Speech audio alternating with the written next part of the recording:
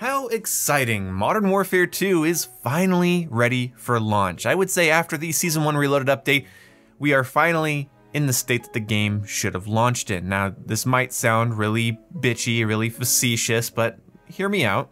It is. Now look, I'm actually more okay with games launching incomplete than most people are. I'm kind of what you might call a cuck. I just stopped expecting games to launch in a completely finished state a long time ago. I expect missing features, broken things, bugs, whatever, balancing issues up the wazoo, and in shooters I just expect bad spawns and bad balance, just bad. I just expect bad. Am I right to? Maybe not. Should I hold them to a higher standard? Probably, but whatever. We get updates like this, and the Season 1 Reloaded update is now putting Modern Warfare 2 where I think it should have been at launch. We are now able to activate double XP tokens mid-match. We're able to see how much time is left on our tokens. We're able to save custom blueprints now. We're able to see what challenge we completed specifically when we complete one. There's now a group feature where you can just create a group and people can join it, and then it's easier to invite people. It's gonna be great for streamers. Teammate dots shouldn't appear above enemies as often anymore, because when a teammate moves into proximity of an enemy's sightline, then it'll remove the teammate's dot, which might make you confuse the teammate for an enemy, but it's better to confuse a teammate for an enemy than an enemy for a teammate, so great change there. Then you have custom game improvements where it'll save your last used settings. Lost stat prevented actually prevents lost stat now. What I'm saying is when you join a game in progress, it says, hey, your lost stat was prevented. It actually wasn't the entire time. Oopsie doodles. Now they fixed that. There's also some locked challenges and camos, and those are now fixed. And overall, the game just feels a lot more complete now. I love this little polish that they added. We also have shipment now, so you can just go ahead and fuck yourself. And yeah, I don't mind this. I'm not gonna be unhappy about this. Who would be unhappy about changes and fixes? Well, a lot of people are.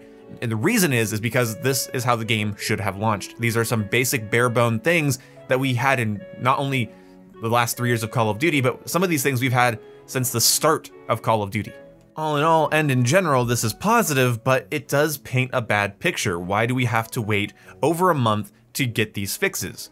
Well, I think Modern Warfare 2 is just generally too ambitious for Infinity Ward, and to be fair, I like the game we have, I like the core game we have, the gunplay, the visuals, the mechanics, the movement. I like the equipment usage, I like everything in this game really except its perk system and of course standing bugs and some balance issues, but overall I love this game. I like how ambitious it feels. Even though it's clearly a sequel to MW 2019, it's not going to recapture how new MW 2019 felt. It's still its own thing, and I'm actually, you know, I'm proud of the game in a lot of ways. It's just that pesky issue where yes, it's ambitious as a sequel, and yes, it does a lot right, and yes, I enjoy so much of it on a base level, but that doesn't justify giving me a game that just wasn't fucking finished. Now, I will say, they're getting these fixes out fast. The game launched end of October, and now we are half the way through December, and we have more changes and fixes than I thought we would have by this point. I usually wait till January or February, so I'm kinda happy. Oh, there are new issues, unfortunately. Like with every big update for a AAA shooter, it added new issues, mostly game crashing. That's the big one I've been running into. Even just traditional multiplayer, I get a lot of game crashing, which is unfortunate. But other than that, like this is better. It's just, again, it's unacceptable. And it's really unfortunate how many times us as the player base of Call of Duty are put in this position of being like, yay, this is unacceptable. It's that, I'm so glad you did this, why wasn't it done before, and why do I have to keep waiting for other bare-bone features? The only problem with that complaint that I see is that I think some people detract from all of the stuff that's in the game that we've never had before, and then they go, where's the stuff that we're used to having? And that's understandable. The sequel to another game, or you know, a game in a long-running annual franchise should have all of the features and the quality of life changes of the previous games, plus new stuff. I get that expectation. That's a good expectation to have. I just wish that when people complained, they would, you know, sort of balance that just a little bit better, where it's like, this was really ambitious. They clearly backburnered bare bone quality of life things to just get the game out on shelves, and now we're getting the bare bones quality of life things now. I know, it's more of the One Boom's patented, you guys are complaining and that's good, but do it better. But I'm sorry, I feel like the complaint should be, this should have been in at launch, but you're adding it in quickly, and I can see all the other new stuff you've added that I like quite a bit. But now I would say this is a good time to buy Modern Warfare 2, and just in time for the holidays.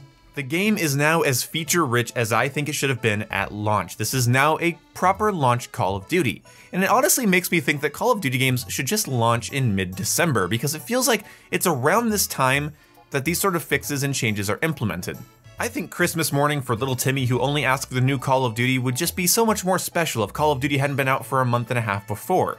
Let's just launch Call of Duty on Christmas, for fuck's sake. December 25th is Call of Duty Day. Let's declare it. It's been Jesus' birthday for too long. It's been about trees and cookies and Santa for too long. Let's make it Call of Duty Day. And then we'll get, a complete product, and we'll celebrate it by putting up a mannequin with a ghillie suit and sticking a star on its head. And we'll set out Doritos and Mountain Dew instead of milk and cookies, and everyone will be happy. You see, this country needs to heal after all of the cultural scarring it's gone through, and I think the best thing to do is to just turn Christmas into Call of Duty Day. Instead of singing Silent Night, we'll sing Carry On by Avenged Sevenfold, and everyone will be that much happier. In all seriousness, Modern Warfare 2 is now a game I would recommend buying in terms of its feature selection. Now, don't go blaming me that it's crashing occasionally. I just trust that they're gonna have that fixed by the end of the month, if not by the end of the weekend, with how fast they're getting updates out.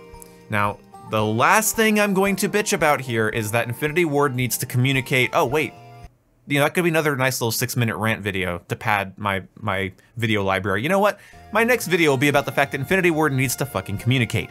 I'll see you when I see you guys. Goodbye.